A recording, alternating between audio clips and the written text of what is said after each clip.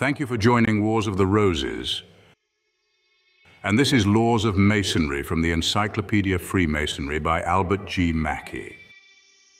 Laws of Masonry. The laws of Masonry, or those rules of action by which the institution is governed, are very properly divided into three classes.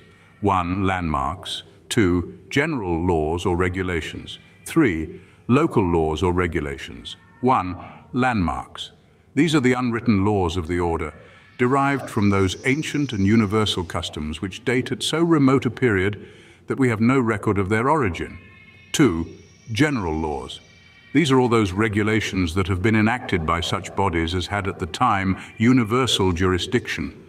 They operate, therefore, over the craft wheresoever dispersed, and as the paramount bodies which enacted them have long ceased to exist, it would seem that they are unrepealable.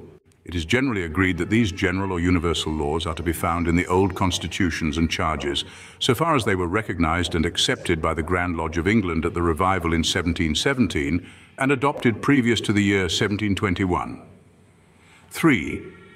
Local laws. These are the regulations which since 1721 have been and continue to be enacted by Grand Lodges. They are of force only in those jurisdictions which have adopted them and are repealable by the bodies which have enacted them. They must, to be valid, be not repugnant to the landmarks or the general laws which are of paramount authority. Thank you for watching, and please don't forget to share, like, subscribe and comment, and if you can, please consider donating to Wars of the Roses. Links to PayPal and Patreon are in the description. Thank you so very much.